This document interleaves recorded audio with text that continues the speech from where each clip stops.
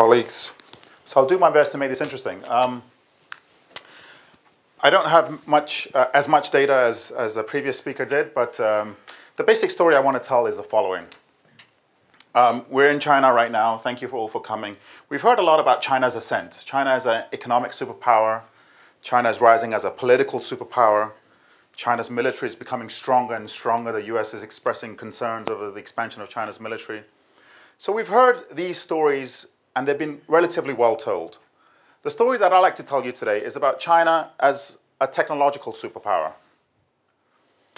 And I believe that this story of China as a technological superpower has been less well told, and I'd like to draw attention to that story. So basically my presentation is about the possibility of China becoming a technological superpower and how and why that might be possible in the coming near future. So the title of my talk was China as the world's technology leader. Some of you may be thinking, how do I measure leadership? How do we define leadership? How do we understand whether a country is indeed a leader or not? For the purposes of this paper, I used 4 factors, 2 input statistics and 2 output statistics. Input statistics involve R&D intensity, how much money is being spent on research and development as a percentage of GDP, how many people there are conducting scientific and technological, are engaged in scientific and technological developments. Those are the 2 input statistics. The output statistics are the number of scientific publications, and finally the number of patents. So if we take a snapshot, take a picture, like we have a camera, we take a snapshot look of China's innovation system, this is what we see as of around 2012, 2013. The rate of spending on R&D outpaces overall economic growth. So we all know that China's been growing very fast, but the rate at which they've been investing in research and development has even exceeded the rate at which they've been growing economically. In 2012, China spent $163 billion US dollars, or 1.98% of its growing GDP on research and development. This figure has since exceeded 2. In 2013, it was 2.02, which places it second in the world only to the US. It has 3.2 million R&D personnel in 2012. Second is the amount of money or the percentage of GDP? Amount of money. Amount of money. It has 3.2 million R&D personnel in 2012, and it now turns out the largest number of undergraduate, postgraduate, and doctoral students in science and engineering in the world. Over the period of 2001 to 2011, China ranked second in the world in research output as measured by the number of papers published by Chinese scientists in research journals. It's ranked 7th, but rising in terms of citations for papers authored by Chinese scientists. In 2012, China trailed only the United States and Japan and Germany in patents filings under the Patent Cooperation Treaty, PCT, administered by the World Intellectual Property Office. 2 large Chinese telecommunications equipment manufacturers in particular, ZTE and Huawei, they ranked 1st and 3rd in worldwide ranking of top PCT applicants in 2012. At the US Patent and Trademark Office, the number of patent applications originating in China grew 18% from over the period 2009 to 2010, a rate not matched by any other country.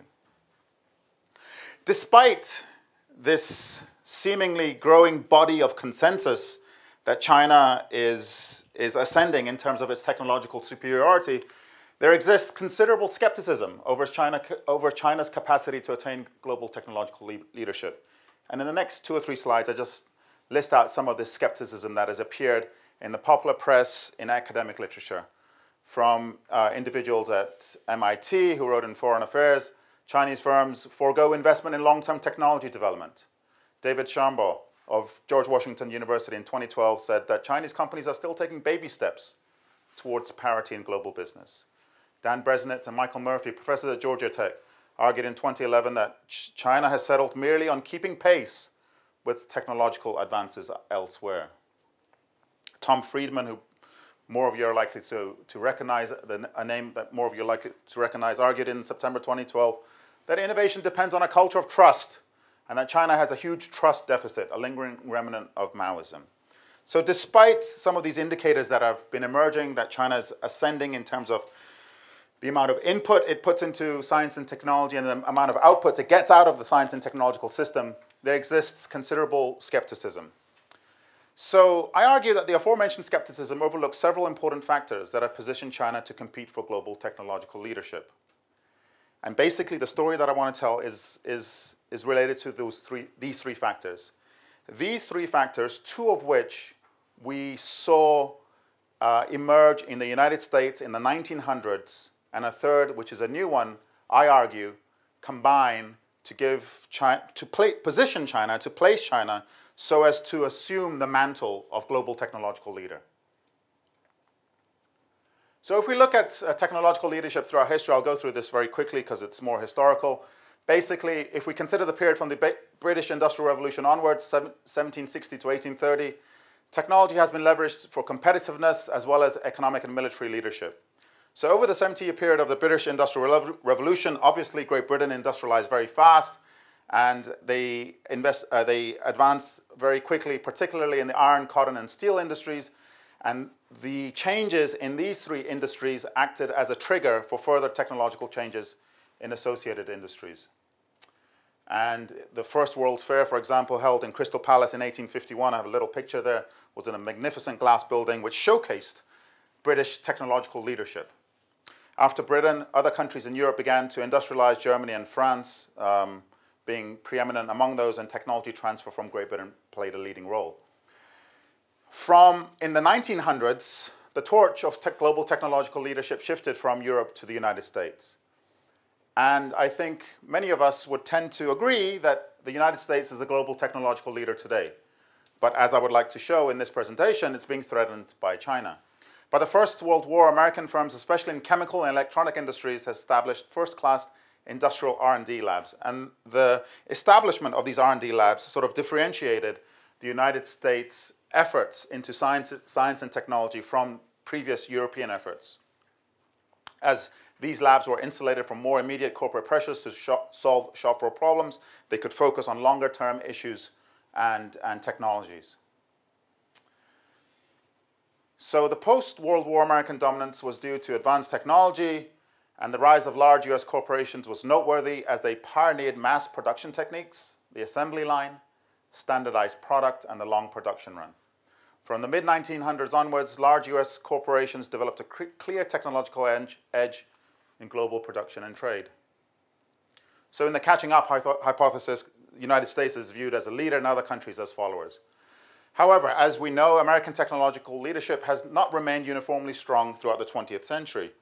It was threatened in the 1980s by Japan. Japan's focus on innovation and technological advance propelled it into the leadership position within the Asian region, for sure, and it briefly threatens the global leadership held by the United States. The initial explanations to describe Japan's ascent focus simplistically on copying, imitating, and importing foreign technology. And I put this deliberately because these are many of the arguments that we now see applied to China, that they just copy, they merely import foreign technology, and they don't create any of their own technologies. But with the passage of time in relation to Japan, this explanation was no longer adequate. It gradually became clear that the correct explanatory factors were higher technological sophistication of new products and processes, rapid diffusion of new technology, and integration of research and development. After Japan, smaller countries have focused their attempts on taking a slice of the technological leadership pie. It's become fashionable over the last several decades for countries to invest heavily in research and development. And these nations that I list here, these economies that I list here, Israel, Sweden, Denmark, Finland, Korea, Taiwan, Singapore, all invest 3 to 4% of their GDP on research and development. However, there's no single country that has been able to challenge the hegemony of American global leadership in terms of science and technology. No country, perhaps, until China today.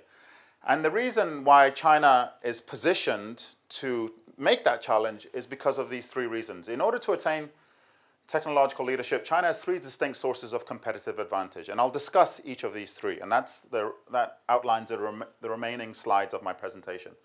Market size, governmental power, and globalization. Let's look at market size. Market size is obviously an important determinant of innovation activities. Greater the demands, greater the revenue, the more likely companies are to innovate because they are going to find consumers for the products that they create, and more efficient the production processes, greater the aggregate cost savings. So companies are incentivized to introduce new products to reap increasing returns. And like I said earlier, this factor of a large domestic market was critical to the success of the United States in helping it to attain global technological leadership in the early 1900s. Following the Second World War, US companies also benefited from selling to the world's largest domestic market, at that time, the United States. These American firms led the world in developing and implementing leading-edge technologies and claimed the largest worldwide share in many export goods. Resource and capital-intensive US manufacturing firms operated on a much larger scale than their counterparts in Europe, anywhere in the world, in fact. And we think that similar dynamics will play out in the massive Chinese market. A large domestic market will mean that there will be a rise of large Chinese corporations who are going to help serve, help feed, help satisfy the demand of that large domestic market. And China already has strengths in mass production techniques. It's been known as the workshop of the world, able to adapt Western techniques to Chinese conditions. So we see many times, you have an Apple product, Apple phone in the West, you have a similarly Xiaomi phone in China. You have WhatsApp in the West, you have WeChat in China. Many examples of eBay, Taobao, many examples of simultaneous, creation of simultaneous products and services to serve much more finely the massive Chinese market. So China's emergence as a rapidly growing major market offers a unique advantage for technological advancement. The fact that they have access to this large market is a source of advantage, the likes of which no other nation, perhaps except the United States, has enjoyed up to this point. And the local Chinese firms, as I've just mentioned, are best situated, are best positioned to satisfy the tastes of the Chinese market in terms of Chinese consumers' expectations regarding price, quality, product features, and so on. So the integration of mass production strength with the world's second largest economy has led forecasters at various institutions, Goldman Sachs, Standard Chartered, The Economist, to predict that the Chinese economy will be twice as large as the US by 2030. I mean, these are predictions, and given the current situation, maybe these predictions won't come true. But the fact is that we are seeing the emergence of large Chinese multinational firms who are primarily, some of whom are only satisfying the domestic market, but others are also exporting overseas.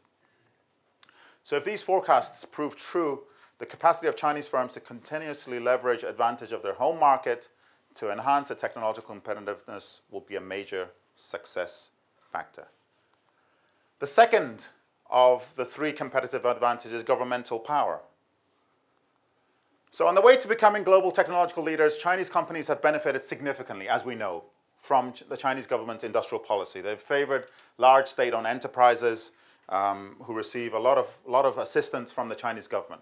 The Chinese government's industrial policy is unmatched in scale and strength by Western standards. In fact, China has adopted the US model to boost their own state-backed R&D investment. So when it comes to innovation, when it comes to scientific and technological development, I argue that it's necessary to have a strong government.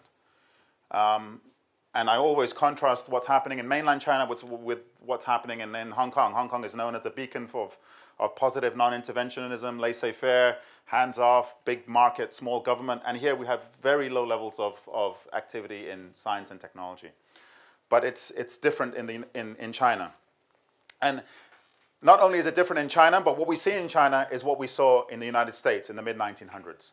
The success of high-tech industries in the US in the post-war era reflected massive private and public investments in research and development, scientific and technical education, not least the establishment of land-grant universities. Given the Chinese autocratic system of governance, China is able to steer Chinese state-owned and private companies to increase their R&D investments. So since 2006, as I will show you in a few moments, China has forced the state-owned enterprises to be the leaders in terms of the sector which invests the most in terms of research and development. So this has been reflected in the amount of money spent on R&D in China. So the use of industrial policy to help domestic companies upgrade has its roots in the Hamiltonian economic philosophy, which holds that a big country needs big organizations to succeed, and that the federal government should partner with private enterprise to finance scientific research and provide resources and infrastructure that businesses lack. And this is from the United States. Exactly Well, not exactly. What China is doing is very similar to what the United States did in the mid-1900s. Under this approach, the American government sponsored projects such as the Erie Canal, Transcontinental Railroad, land-grant universities, and a network of airports. And this helped create within the United States a huge interconnected marketplace, which allowed the flourishing of companies such as Standard Oil, General Motors, US Steel, General Electric, Sears Roebuck, and so on and so forth. The US government and the US military led the way in financing innovation in its early stages. And as we know, government finance, research, and procurement fueled industries that produced the hybrid seed, the radar, synthetic rubber, microchip, GPS, and the internet. Okay. And most of the centralized power that enabled China to run a planned economy remains firmly in place. Government is able to play a significant role in shaping increasingly market-oriented activities. And this factor is unmatched by Western economies today. The Chinese government has much more, as a result of which Chinese government has much more policy instruments at its disposal than do its Western counterparts. They want to make a dam, they will make a dam. They'll put people away, they will shift mountains, and they will make a dam if they want to make a dam. It enables the government to facilitate technological learning on the part of indigenous local firms. With these beneficial policies, the Chinese government has bolstered the wind turbine industry and strategic emerging technologies, which include environmental technology, telecommunications, biotech, advanced manufacturing, and renewable energy, advanced material, and green vehicles. And some of these policies include large-scale government grants, tax concessions, easy access to bank loans policies regarding intellectual property, standardization, and so forth. So China is the second largest performer, as I've said already, of R&D globally, accounting for 12% of the total, but it's still quite a bit behind the United States, which is at 31%. The pace, however, of real growth in China's overall R&D expenditure over the period 1999 to 2009 has been exceptionally high at 20% annually. And the point that I wanted to make earlier was regarding this National Mid to Long-Term Plan for Science and Technology Development, 2006 to 2020. In 2006, the Chinese government embarked on this plan, which will take it to 2020, which demonstrates remarkable foresight for what is an emerging economy, for a developing economy. How come the Brazils and the Russias and the South Africas of this world haven't engaged in this sort of a plan? I mean, it's unmatched in scale and scope. In the plan, R&D expenditure to GDP ratio is to be raised to 2.5%. The plan proposes indigenous innovation, and it represents the leadership's ambition to sustain economic growth and so forth. There is, of course, concern in the US and elsewhere that Beijing's visible hand is giving China an unfair advantage because China is not playing fairly by the rules of international trade. And this, too, is a symptom of the Chinese government's style of governance, where a heavy hand combined with secrecy prevails. Okay, the final competitive advantage that China has is globalization. And this is different from what the United States had. The United States had a large domestic market, a strong government, but it didn't have, it wasn't able to exploit or leverage the forces of globalization. In a globalized era, Chinese companies need not develop every cutting-edge technology on their own. Rather, they can undertake mergers and acquisitions as a deliberate strategy for acquiring advanced technologies owned by foreign firms. It's a mechanism for them to advance much more quickly than they would otherwise.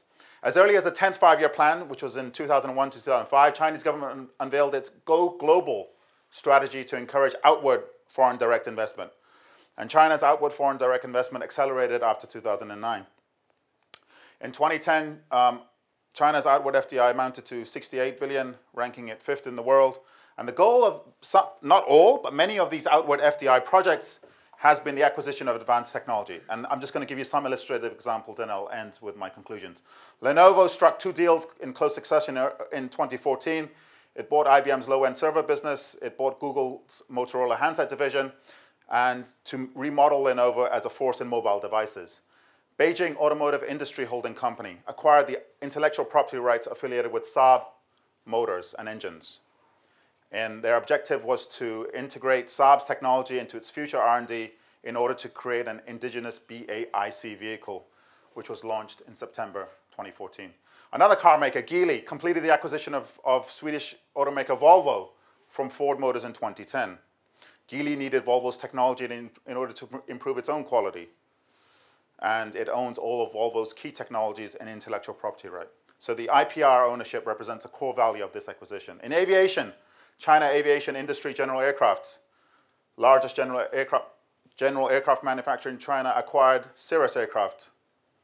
And the idea is to build a new single-jet Vision jet. In renewable energy, Sinovel, R&D alliance between China, Sinovel, and US-based Wintech allowed Sinovel to produce 5 and 6 megawatt turbines in 2010 and 2011. Another example here. In machinery, Sany Group, China's largest construction equipment maker, acquired a German company, a mid-sized German company, in January 2012 for its cutting-edge technology. In energy, CNOOC acquired Canadian producer Nexen, and Sinopec purchased North Sea operations of Talisman Energy. And this provides Chinese firms with advanced production technologies to draw oil and gas from non-traditional areas such as deep water fields and hardened rock formations more efficiently. So to end, some implications for emerging markets. There exist plentiful opportunities for emerging market firms to partner with or invest in Chinese firms and R&D facilities. Executives in emerging markets should expand their horizons beyond the traditional science and technology superpowers of the US, Japan, and Germany. In China, opportunities will abound in industry and academia for cooperation in science and technology, for investment in R&D partnerships, for sourcing technologically sophisticated manufacturing components. Not only will emerging market firms find it cheaper to move into China, since some of them are Asian, they'll also find more cultural affinities there. And this is a comment that has been made by earlier speakers as well. Knowledge and products that result from such cooperation will be closer to market for domestic consumption, and EM firms that partner with Chinese firms will be able to take advantage of China's growing and improving science and technology infrastructure. Okay, finally, to conclude, basic idea of this presentation is that too few in policymaking and financial circles to anticipate the rise of Chinese multinationals to position of global technological leadership. To be sure, some Chinese companies have benefited enormously from monopolies granted by Beijing, and continuous improvement of Chinese firms' technological strength relies on the political stability in the country. However, more of this technological rise can be attributed to the three factors that I mentioned. Combined and individually, these three factors will explain how and why Chinese companies will move beyond the traditional reliance on low-factor input costs to scale the value-added chain. The mergers and acquisition cases are particularly insightful because they indicate the extent to which technology transfer to China is now taking place across a broad swathe of industries, not just in one particular industry. In the past, Chinese companies had to be content with acquiring technology, and this is my last slide, through license agreements or joint ventures with foreign partners. And many times these arrangements limited the use of technology by Chinese firms. This was a major complaint made by Chinese partners in mainland China, that we're engaging in joint ventures and license agreements, but we don't get the technology. When a Chinese company acquires an overseas counterpart outright, however, it owns the underlying technology, and it can use the technology as it wishes, domestically or internationally. And finally, overseas acquisitions represent a point of pride in China, showcasing its rising economic strength, signaling both Chinese triumph and the decline of its Western counterparts. That's all. Thank you.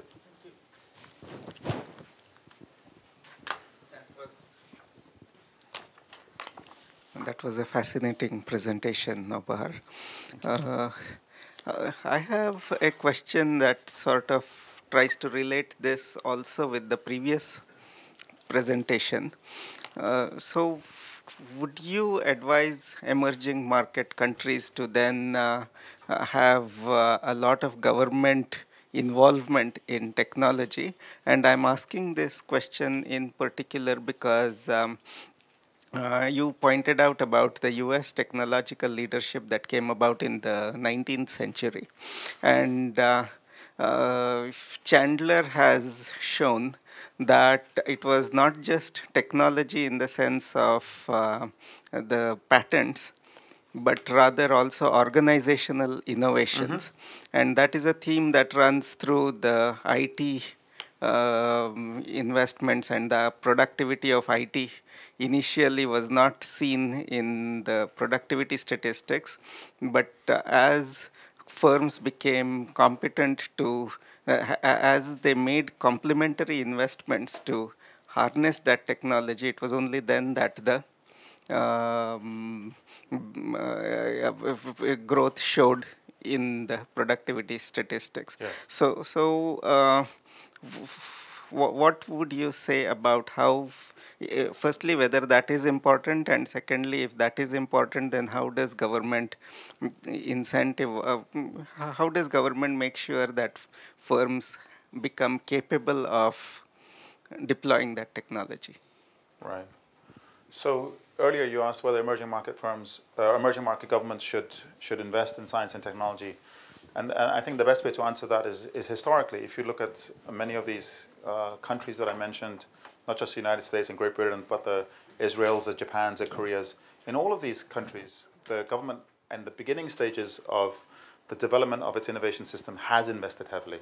Over time, that investment decreases, and simultaneously, the investment by private firms increases with the passage of time. So that's been a pattern that we've seen for all of these smaller countries and even bigger countries. Now, the second question as to how to incentivize firms to engage not only in technological innovations but organizational innovations, that's more of a, it depends from industry to industry, product cycle, and I think there are various mechanisms there. But the key point, I think, is what I just said earlier, that in the early stages of the development of an innovation system, and I use the term innovation system because it's different from an economic system. So, for example, in Hong Kong, we have a fantastic economic system, first world economy, good standards of living, high GDP per capita, and so on and so forth. Everything is well and dandy. But in terms of its innovation system, it's not mature at all. It's an extremely nascent and immature and developing innovation system. So for the development of an innovation system, government intervention, especially in the early stages, has been shown historically to be an extremely important factor. And the mechanisms vary depending on industry to industry. Sorry. Thank you very much for a perfect presentation. Actually, I'm the one who you addressed first. I'm the one who hit severely by the jet lag. So perhaps I missed something. I'm sorry for that in advance. But two questions. First, when you talk about technological innovations or R&D, yes. So what is it about exactly? So there are disruptive innovations, there are incremental innovations, there are bottom of the pyramid or frugal innovations. So they make completely different impact on the product, on whatever happens. So what are the innovations and the other question is, so it's about kind of commercialization or monetization. How do China or Chinese firm monetize those innovations? Where do they? We know where they spend money, but where they earn money because of that. Thank you. So the first question, what kind of innovations I'm talking about? I think I cover the whole gamut of innovations, and from incremental to disruptive and so forth. And I think one of the criticisms that you can make of this picture that I'm painting is the following, that Chinese firms, the patents that they take out are for incremental and minor innovations, minor modifications, whereas the breakthrough technologies are still coming from the West. And that indeed is true. But the way I see it is this, the metaphor that I like to use is if you're very hungry, you don't care what food you get. You get bread, it's fine. Once your tummy's full, then you want some fish and some meat, and you want to go to higher quality. I think the stage at which China is at now is it's just quantity, not quality. It's quantity, just sheer numbers. Investing as much money as they can, getting as many publications, applying for as many patents, and many of those patents are useless, and even for the useful ones, they're more on the incremental side. However, I think with the passage of time, there will come a shift where they shift their attention to the real disruptive, as you mentioned, type of innovations. How are the Chinese firms monetizing the innovations? I think previously by exporting, all the value would go to the overseas. Like for example, the Apple, they would make most of the money out of an Apple iPhone rather than the Chinese domestic manufacturer making much of that money. So they were monetizing it previously through exports, but now increasingly to the local market. As the middle class expands and increases, many Chinese companies only sell locally and do not sell abroad. Yeah. Microphone here. Yeah, sure. Yeah. Yes, sir. One of the aspects of innovation and R&D in the US Yes. Was about it being led by universities and Yes. education. Yes. And I don't see that in China as Yes. much. And the other thing is post-World War II, means US will have invaded or created wars, Yes. more than 60 plus wars, and this whole defense equipment, U.S. Army involvement in R&D, because those also help fund many of the research projects, including the internet. And Yes, yes, yes. Again, that part is missing in Sure, China. sure. So clearly, those two drivers played a huge role in the U.S. Right. I agree that in terms of the military, the Chinese military is not probably contributing as much as anywhere near as much as the U.S. military did. However, in terms of universities and education, and I'm sure there are other experts in the room who can supplement my comments, but they've been moving to create world-class universities, to try and make universities a stronger component of the innovation system, trying upgrading the level of universities, access to universities for its population, but also improving the quality of the universities. In terms of basic research? In terms of basic research and applied research, not just for universities, but the whole of Chinese innovation system is skewed towards applied research. They make products, they make things, and that is their bias. They don't engage in as much basic research, sort of blue sky thinking that might not have any commercial applications now, but something might come but 20 years later. That is something that the US was well renowned for and continues to be well renowned for. In China, at this point, the bias, the prejudice is towards applied research. So, and that comment is relevant to the entire innovation, to the companies, to the government, and to universities. But that said, they are attempting to create more and more world-class universities. Yeah. This is just picking up on a point that was earlier made. Do you have? I thought one of the sources of criticism about Chinese maybe rising technological leadership was on qualitative grounds, right? So lots of them, like Dan Bresnitz, for example, I think believe that it's not qualitatively similar, right? So my question is, can you sort of address how Chinese innovations have emerged qualitatively over a period of time? Do you have any way to say that? Because these are just raw pattern numbers, right? I mean, at the end of the day, it partially addresses sort of your answer, quality versus quantity before. But I was just wondering if you have any kind of evidence that suggests that these are qualitatively different today relative to maybe a few years back. No, in fact, my answer to that question would be the inverse, that it's not only is it not qualitatively different, but it's just mimicking and copying, and much of the innovations that they do, like the patents, the answer that I gave to the earlier question, the patents that they take out are either useless or just very incremental in nature, and they're not sort of breakthrough patents. One thing that happened when Steve Jobs passed away was there's a lot of discussion on the Chinese forums. The netizens were asking, why don't we have a Steve Jobs in 1.3 billion people? When are we going to have our Steve Jobs? So it was basically that question. How can we differentiate ourselves qualitatively from the type of innovation that we're currently doing? So the Steve Jobs type of breakthrough, cutting edge, leading type of innovations, and they don't have that yet now. And the other thing that one of the criticisms that many people point to is that there's no Chinese product that you can point to and say, look, this is something, the equivalent of a computer or a phone made in China completely, that is done by China, thought out by China, made in China, and assembled, produced everything in China. There's not that exemplar artifact to point to. What does that mean to technological leadership of China? I think what it means now is that in the phase that they're still in the phase where they're just simply trying to catch up. And they're using these strategies, especially the exploiting globalization, as a strategy to catch up much more quickly. And once they get to that level, I believe the effort will be much more concerted. It's like a student. It's easy to get it's easy to pass a course. It's relatively easy to get an A grade. But from getting from an A to A plus, you have much more marginal effort to scale the highest points of the mountain. And I think that they haven't reached that yet. They're just trying to get up to the midpoint. It is with very much interest that I listened to your presentation, because a lot of things that you mentioned, I actually observe them in my research. And since I focus on mid-sized, smaller companies, I often ask myself, like in China, when we talk about innovation, do we, because I don't have a picture of it yet. I wondered if you know, where does innovation take place in China? Like, is it large companies? Are they private? Are they state-owned?